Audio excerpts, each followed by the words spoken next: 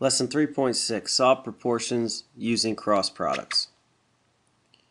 Cross product, the product of a numerator of one ratio and the denominator of the other ratio.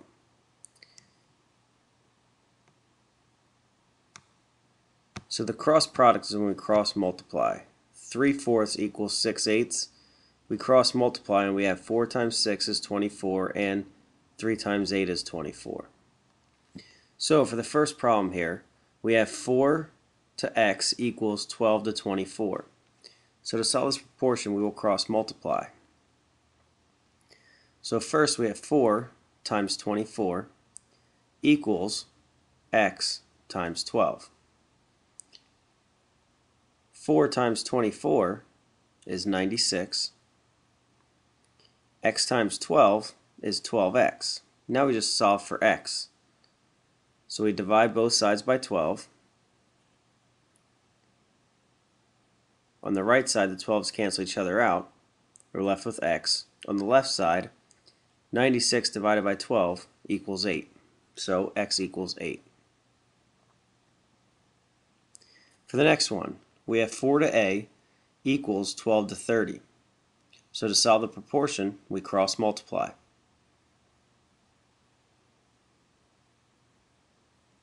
So first we take 4 times 30, which is 120, and a times 12, which is 12a. Now trying to isolate a, so we divide both sides by 12. On the right side, the 12's cancel each other out. We're left with a equals 10.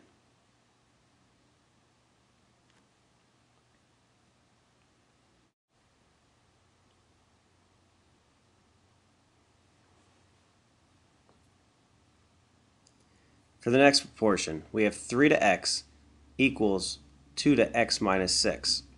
So we cross multiply. Now when we cross multiply here, we must realize that underneath the 2 we have x minus 6, so there's two terms there. We have to make sure we put parentheses around that, so we multiply the 3 to both terms there. On the right side we have 2 times x. So on the left now, because we have 3 times the quantity x minus 6, we must distribute that 3 to each term inside.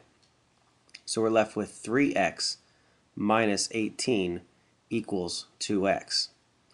Now we must move all the x's to one side. Because we have an x on the right side and we have an x and a number on the left side, we will move the positive 3 to the right side. So we must subtract 3x to both sides.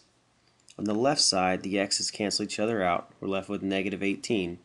On the right side, we have 2 minus 3, which is negative 1x. Now, we must divide both sides by negative 1. We're left with x equals positive 18. Now, for the next proportion, we have m to 5 equals m minus 6 to 4. So, put parentheses around the top of the second fraction because it's two terms. And now we must cross multiply. So first we have m times 4, and then we have 5 times the quantity m minus 6. On the right side we must distribute the 5 to both the m and the 6. So 4m equals 5 times m, which is 5m, minus 5 times 6 is 30.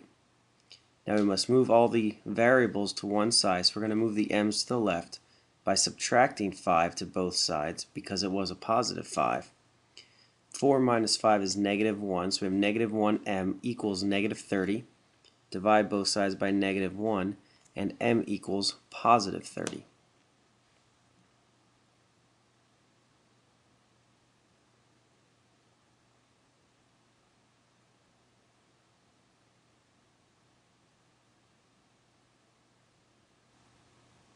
Example 2. A recipe that yields 12 buttermilk biscuits calls for 2 cups of flour. How much flour is needed to make 30 biscuits? So the first thing in a word problem, we must identify what the question is. And here we're asked how much flour is needed to make 30 biscuits. We know that it takes 2 cups of flour to make 12 biscuits, so we can write that as a ratio 2 to 12.